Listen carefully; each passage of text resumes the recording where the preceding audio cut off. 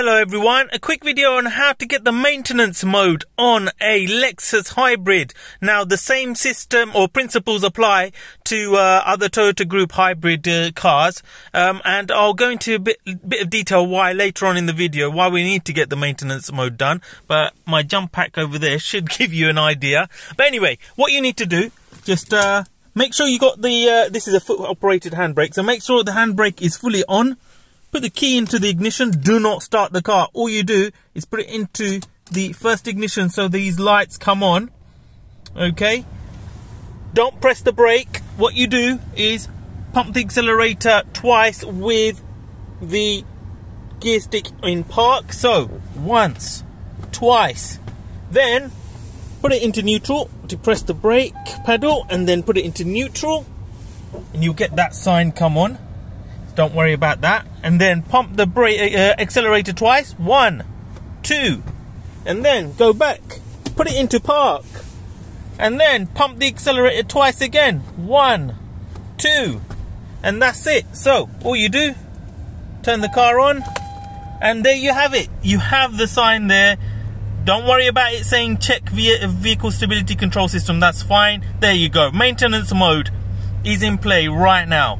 So you'll get that triangle sign come up and you'll get maintenance mode show up on there. And so why would you want to do this? So the only reasons why you want to do the maintenance mode is if you want to charge up your 12-volt auxiliary battery, because when you do this, the hybrid system, because it turns the engine off, it won't allow the 12-volt battery to fully charge, and so putting it on the maintenance mode, the engine's constantly running, so after about half an hour to 45 minutes, that should help charge the battery.